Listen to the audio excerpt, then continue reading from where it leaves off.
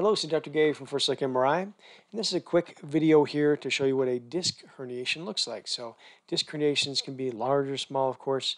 They can be central, or they can be off to the side into the foramina. So this patient has a pretty good central spinal canal, but there's a disc herniation here on the right that goes into the foramen, the hole. So a small disc herniation going into the right foramen, and that'll pinch a nerve that goes down to the right leg. Now, sometimes disc herniations can go, instead of just straight backwards or into the right and left foramina, they can go downwards. And we call this a disc extrusion that is inferiorly migrated. This is the disc, and there's that soft disc herniation that goes down. And the arrows outline it. And now there's one more quick example here, and this is a large central disc herniation. So this is the central canal filled with fluid, which is white.